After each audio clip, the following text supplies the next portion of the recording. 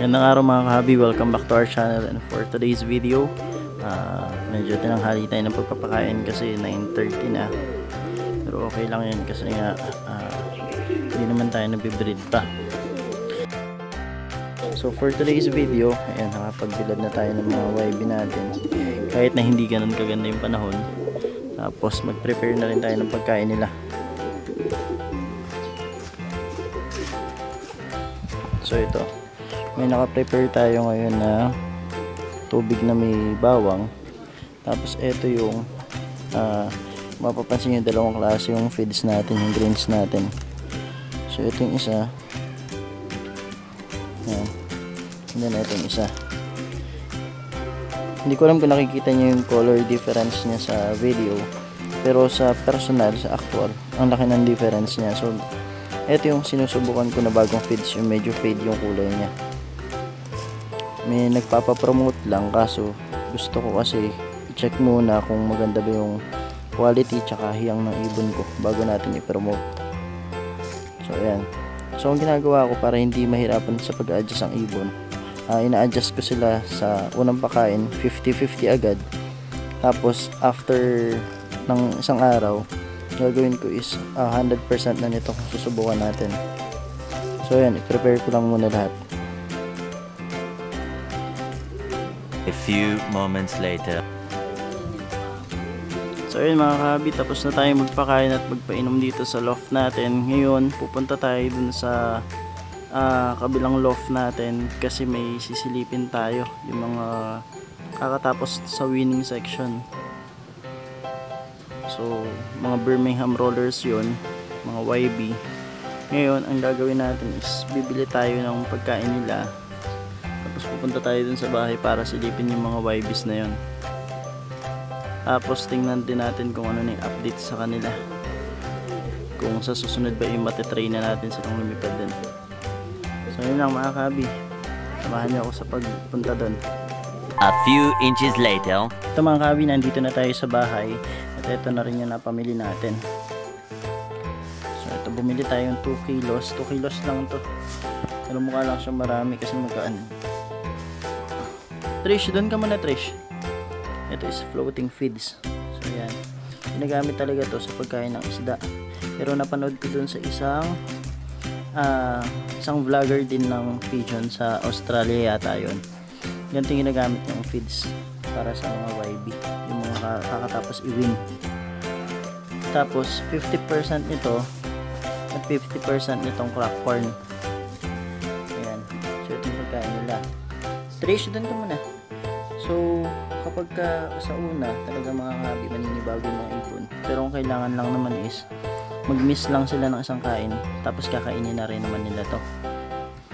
So ayan, tapos bumili na rin ako nito kasi wala pa silang sariling painuman na yung pwedeng pag-stayan ng tubig. Kasi usually kapag YB, tinitimpla ako ng betrasin yan for a week.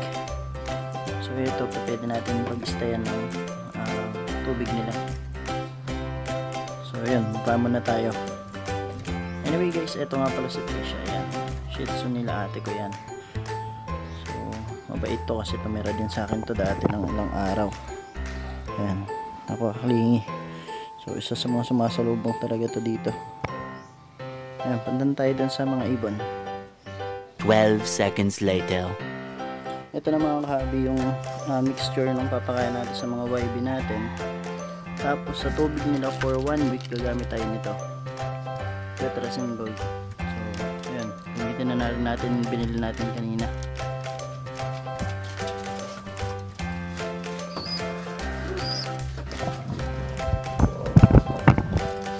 Yung mga YB natin mga kahabi na binibin natin. So bali 3 pairs to, bali 6 pieces sila. Ayan. So soon itetry natin silang lumipad din. Hopefully makapag-produce tayo ng mga deep rollers. Kunin ko na yung feeder natin para mapakain na natin sila kasi 11 AM na.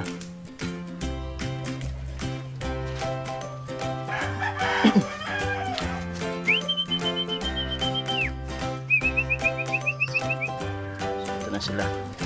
Sana naman gutom gutom na sila para ma-check natin kung gusto nila yung pagkain.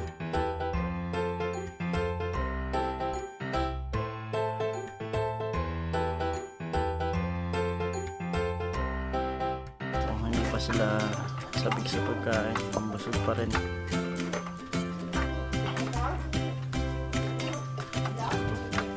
So, observe natin, prepare na muna natin yung inumin din nila.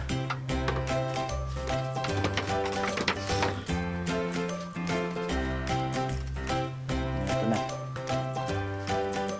Saan yung takip ko? So katulad sa racing, ibibigay natin itong inumin pagkatapos nilang kumain.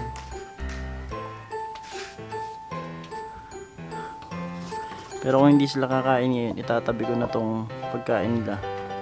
Tapos mamayang hapon na lang. Ayan, ayaw na yung tikman.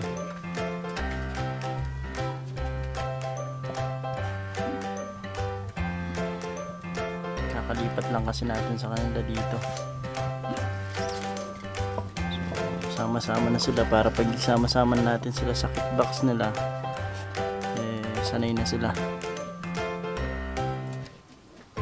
So yun yung isang next project natin, yung kitbox. So yun, so parang ayaw na kumain, tatanggalin ko na. So bibigay ko na lang yung inumin nila. Mamayang hapon na lang to.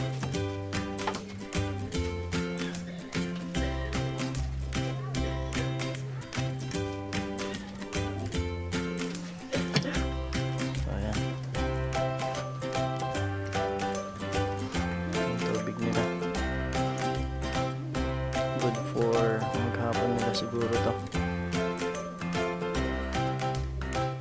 Ayan. So yun lang muna yung update mga kahabi para dito sa mga tinetrain natin na Birmingham rollers. And then soon, siguro next week, reviewing na natin sila, tapos tutuloy na natin yung project natin sa kitbox para mailipat na natin sila at makapagpalipad na tayo.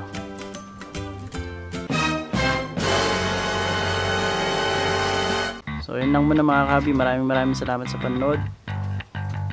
See you on my next video. Keep safe and God bless.